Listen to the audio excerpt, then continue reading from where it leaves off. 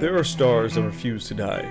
A millisecond pulsar is a spinning neutron star that resembles a cosmic zombie, reanimated by its stellar companion. After a massive star explodes in a supernova, it leaves behind a dense neutron star.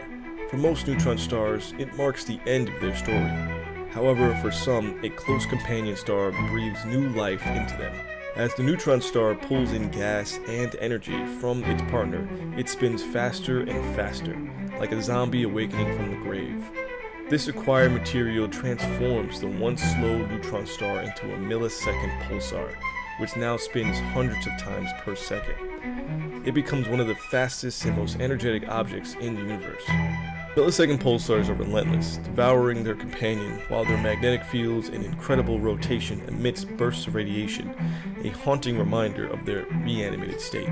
And so, these zombie stars continue their eerie, internal spin, defying death in the vast emptiness of space, deep in the universe.